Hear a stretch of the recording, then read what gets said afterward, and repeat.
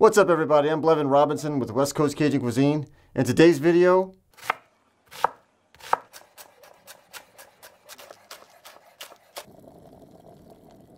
smoked turkey gumbo.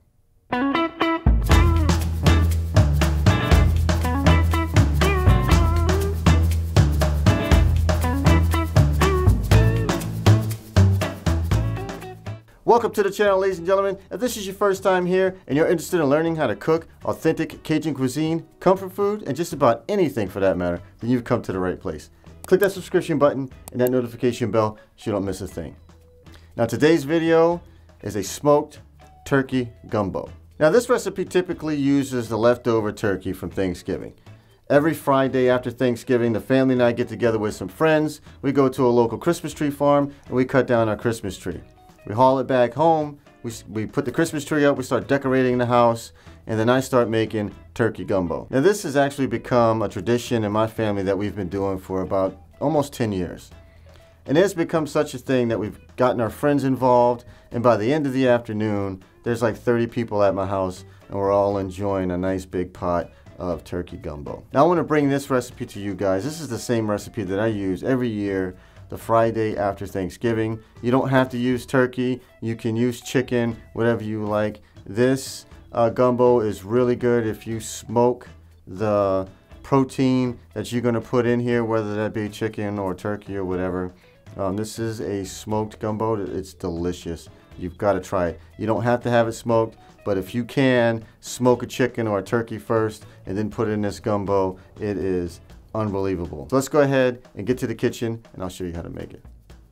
All right, this is some of what we're going to need here. Obviously the turkey, we're going to put some collard greens in here. Do not skip this ingredient, ladies and gentlemen. You need those collard greens. We're going to need some flour and oil for our roux. We're going to need the holy trinity of Cajun cooking, and that's onion, bell pepper, celery. We're also going to throw in some garlic and some smoked sausage. Plus, I'm cooking some rice on the side here, about 3 cups or so. It's not gumbo without rice. You got to have that rice, ladies and gentlemen. Let's go ahead and get to the kitchen. All right, I'm going to start off by adding some oil to this 8-quart stock pot. And I had the heat set to about a medium to medium low. I'm going to let that sit for about a minute and warm up. And then I'm going to go ahead and add my flour.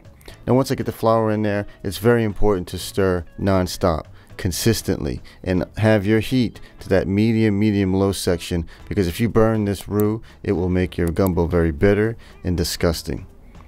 Now, after about 15 minutes, this is what I have. I have this like kind of milk chocolate colored roux, but I want to go another 5 minutes and get this a little darker, about right there.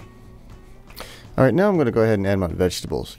Now, once I get my vegetables in there, I'm going to give this a good mix and cook it down for about 3 to 5 minutes, just until the onions start to turn translucent.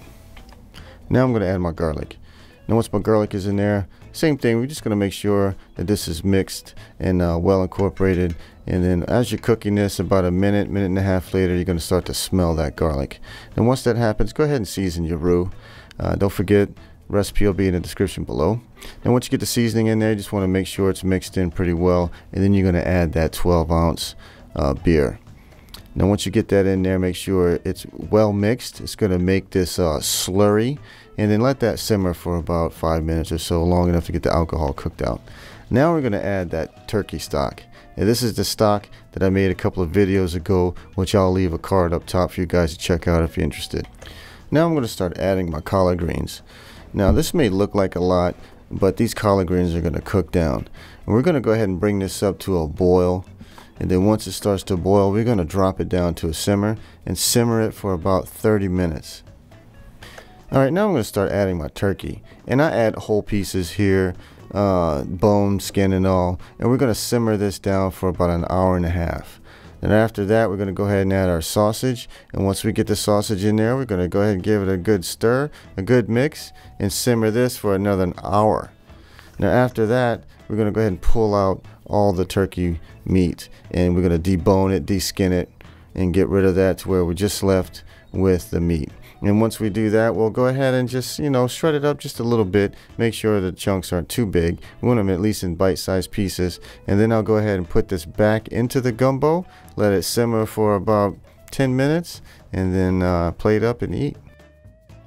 Well, there you go, ladies and gentlemen, smoked turkey gumbo. Now, if you enjoyed this video, go ahead and give it a thumbs up. Leave me a comment down below. I'd really appreciate that. Now, next week, I'm going to show you a turkey jambalaya. It's a new recipe. It is to die for. I love this jambalaya recipe to the point that I haven't made jambalaya any other way since I figured this recipe out. So, if you haven't already, go ahead and click that subscription button and that notification bell. And while you're here, go ahead and check out another video on the channel, and I'll see you then.